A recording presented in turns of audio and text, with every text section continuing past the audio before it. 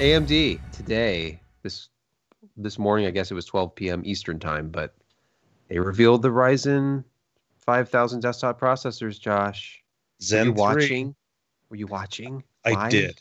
I watched, Good. and it was only a 30-minute presentation, if even that. Yeah, so it wasn't real long. I mean, they hit the major points. They went into a little bit of depth on what they've done with the architecture. At first glance, you see the improvements that they're claiming. Per something like 19% improvement in single thread, and that then applies. Like they say, the rising tide raises all boats. So your multi-threading improves obviously as well, and their gaming performance. They claim at an average of a bunch of games that they're seeing a 26% improvement in a lot of games. And of course, the Achilles heel of AMD has been gaming. I mean, the Phenom 2 for the time was pretty good, but once you started going against Nehalem and then Bulldozer, which was not very good at gaming, and the original Ryzen, the 1000 series, I mean, it was a dramatic improvement over Bulldozer, but it still was not even getting anywhere close to single-threaded and gaming performance that Intel had. The 2000 series, of course, was a small improvement, and the 3000 made it at least competitive. But now with these 5000 level chips, they're seeing greater performance in pretty much all games across the board when they're comparing the Ryzen 9 5950, and they're comparing it to the i9 10900K. And I think the only benchmark that they used that was less than the Intel was like Battlefield 5. But otherwise, you're looking at 5 to 7% improvement, increase in performance over the top of the line Intel 10th gen part. And Intel doesn't have 11th gen ready, so this announcement, and of course the release date, if you've read any of the news, it's November 5. And Intel on their Medium post the other day was talking about 11th gen desktop, and it's coming early 2021, like Q1 March. 2021, yeah. Which of course Q1 means January, February, March. And the information that we're seeing kind of coming out is it's looking like it's going to be a March date. So AMD has 5 months. The most important being the 2 months, November, December, the holiday buying season, that they have a product that's very, very strong against, currently what Intel has. And now, what is the TDP of the 10900K? It's 125 watts, right? Yeah. In theory, Yeah. I mean, if you have the power limits enabled, but all of them have it disabled by default. So really, you're running about a 200 watt TDP on those. That's nuts. And yeah, I mean, that's a lot of, AMD has their top of the line is still 105 watt TDP. And yeah, they fudged the number a little bit, but not that much. It's not a 200 watt processor. And this is, again, Intel is at their 14 nanometer plus. I can't remember which one Rocket Lake is going to be, but it's up there. And AMD continues to go strong with, this looks like we haven't gotten confirmation yet, but it looks like it's an improved version of TSMC's 7 nanometer. So it may be like a 7 nanometer plus or 7 NMP plus. I can't remember all. NPP. They have all kinds of, crazy, I'm supposed to be good at this stuff. And well, they didn't really reveal much. Like, I was looking at their information and going through the replay because I did not catch it live, and noticing that unless I missed something, because I kind of skimmed through the video and was reading the press release, did they talk about memory? Is this still just DDR4 3200 standard? Yeah, they didn't go into that, but I think that all their testing, if you kind of looked at all their testing stuff at the end that they kind of showed, they were using 3600 memory, if I remember correctly. And so, I don't know. I guess the I/O and memory controller is essentially unchanged. It's still probably either a 14 or a 12 nanometer Global Foundries product.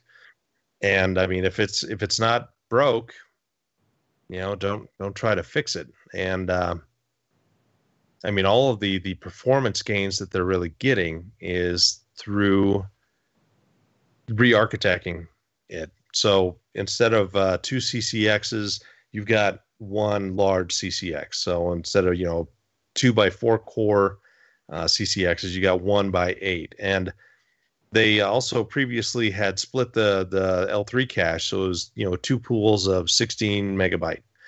And each core then from the CCX to CCX was adding quite a bit of latency. I mean, not huge amounts, but still a pretty reasonable amount that was not great for performance.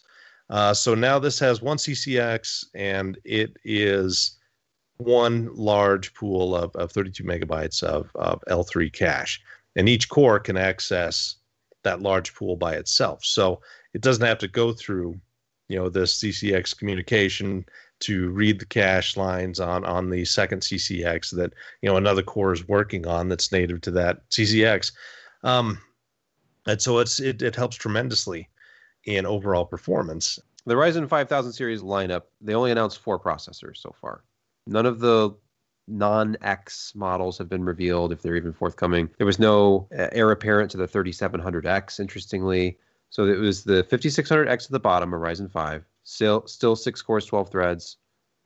Then you have a Ryzen 7 5800X, that's 8 cores, 16 threads. Then you move up to the 3900X replacement, the 5900X. Same configuration, 12 and 24. And then you have the 5950X, the replacement to the 3950X. At the top, still 16 cores, 32 threads. Pricing on these is up $50 each. So it starts at $299 with the 5600 instead of $249 with the last generation, and tops out at $799 instead of $749. So yeah, it's 200 megahertz faster at the top boost, and of course they probably got a little bit better internal feedback so that you can boost a little bit longer, and it's a little bit more efficient the way, and they're still hitting these 105 watt TDPs that they claim to have. So it's it's kind of amazing what AMD has done, and considering the Ryzen 3000 series has only been out since July of 2019, and we've got another pretty significant refresh now. I mean, clocks did get an improvement, but the big take here is the IPC had a massive improvement. I mean, 19% is again what they figure, and just from one year to the next, and plus adding a couple of 100 megahertz on top of that, that's a pretty significant jump for AMD. I mean, they're really kind of getting their ducks in a row, and they're executing well. I know there is a lot of disappointment in terms of pricing, but at this point in time, all the 3000 SKUs are still active, and they will be for who knows how long. And I mean, the 3000 series is still, quite good at what they do. And AMD is at least offering you kind of an option here. It's like, if you want the best gaming performance, if you're not one of these people who's doing, a tremendous amount of video editing or 3D rendering or things that you don't require more than 12 threads, then this is your option at $299. Or if you can utilize those 4 extra threads, and you don't care as much about IPC, then hey, the 3700X and 3800X are right there, and they're still really good chips. I mean, if you're huge into gaming, then a $299 gaming processor that pretty much beats everything that Intel has at that price point, and then several price points above that, and again, is not turning your machine into a space heater. Yeah. Anyway, as far as price goes on the AMD side, I look at it as, look, they don't have to compete on price anymore. And if they have the leading processor, it can be more expensive. In fact, in the early days of the 3950 launch, 3950X, I was wishing they'd launched it at a higher price because we couldn't find one anywhere, and we needed to buy one to test, and ended up paying $1,100 for one anyway. So launch it at 800. The market's going to decide the price anyway. And right now, like what was your pick going to be on the podcast if we'd gotten that far?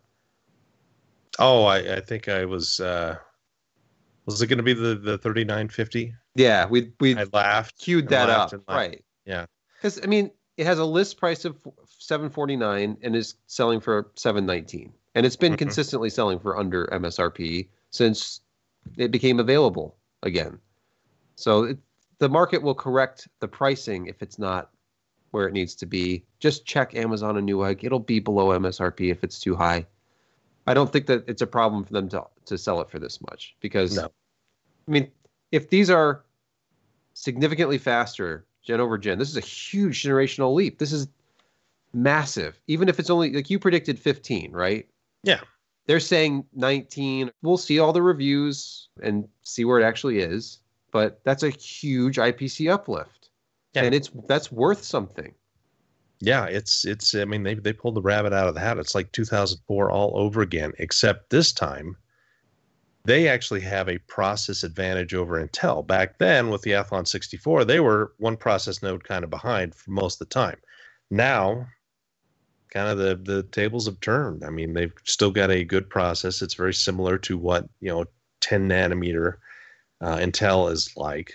But, Intel's not having a desktop chip using 10 nanometer until second half of 2021. But overall, I think that, again, like you said, November 5th is when product will be available. I don't know how much product is going to be out there, but I think it's going to be a pretty reasonable amount. They still are constrained by TSMC. Mm-hmm. They probably can't make nearly as much as they would like to, but their ASPs improved dramatically because they've got $700 desktop chips that they're actually selling. I know people who have bought the 3950, 3900. They're very common and they're a good price point for what you get. So now we've got October 28th to look forward to. October 28th. Oh, right. Yes. Hey, and they did a preview. I didn't even see that. I missed the end of the replay, and I guess they were showing a little preliminary 6000 series gameplay. Yeah, they didn't say what the model was or anything about it other than at 4K, it was running pretty fast. I mean, people have compared that to 3080, and it's a little bit slower in most things. It's even in a couple others. So it looks like at least it is a 3080 competitor, but we don't know if that's the mid-range SKU or the top end, the bottom of the top end, or is it, the top end stuff. I mean, we've heard a lot of conflicting rumors from all kinds of different people that, it would be a little bit slower. It may actually be significantly faster. It could be up in the 3090 levels, but my gut feeling there is they've got a 3080 competitor. Okay. Well, thanks for doing this, Josh. So I can cleverly paste it into the podcast and possibly release it as a solo video. Who knows? Who knows what's going to happen with this? I do not. It's going to be so many graphics put over our faces that we'll just be voices by the time this is done. Yeah. Which is fine. It's honestly, one of the things I thought about today with this launch was staring at the screen like 5000 series. They had to skip 4000 series because they did 4000 on laptop. Mm-hmm. I don't know why they can't share. I don't understand either. Does that mean that the Zen 3 laptop series will be 6000 and then they'll go to 7000 series of the next desktop? Will there be a 10900X Ryzen in the next 3 or 4 years? That's what I want to know. Maybe. Okay. All right. I'm going to go to sleep and think about that. Okay. And then edit this. Okay. Not necessarily in that order. Gotcha. All right. Thank you, Josh. Not recording?